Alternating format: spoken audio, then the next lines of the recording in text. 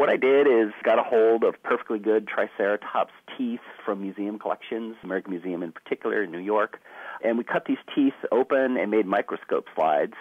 And we were really surprised at what we found. There's 5 different tissues here. It's a remarkably complex tooth. It rivals modern mammal teeth such as horse teeth in sophistication. The material properties of these 70 million-year-old teeth are still preserved. You essentially could take these teeth and put it in an animal today, and they would self-wear back to their functional morphology and function today. Imagine Triceratops, one of the most famous dinosaurs, that 3-horned face, a 9-meter-long herbivore with a slicing dentition.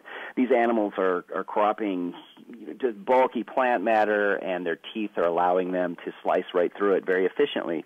And the secret to their slicing is that they had a fuller-like structure, in other words, a bowled-out part of their tooth. It's kind of like what's called the blood groove on a knife.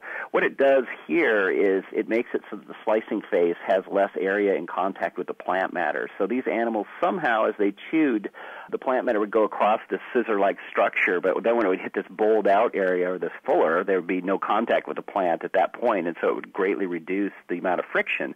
So this made these animals have very efficient feeding, and obviously had a lot to do with the ecological success of these animals.